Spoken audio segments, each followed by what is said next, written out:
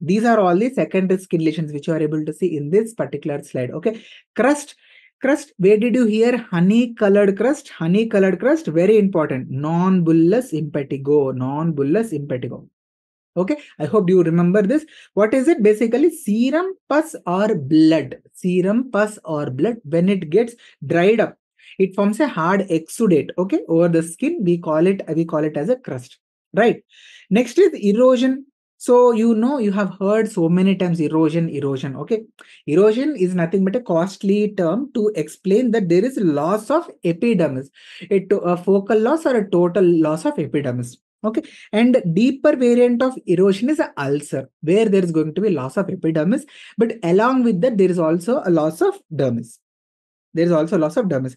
So here you are able to see this is the patient of Pemphigus vulgaris, where you have performed the Nikolsky sign. So my question for all of you, Nikolsky sign is done to identify which the pathological process happening in the skin. Very good, wonderful. It is acantholysis. So Nikolsky sign, tangential pressure application. Okay, and fissure. Okay, fissure, I hope you might have experienced this yourself or you have seen it in your grandparents.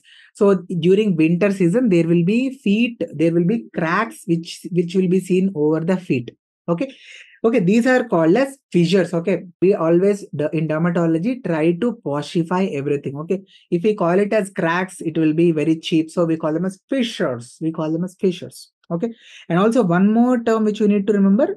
If we get itching, what we will do, any patient will do scratching. Okay, scratch marks will be there. Like this, scratch marks can happen sometimes.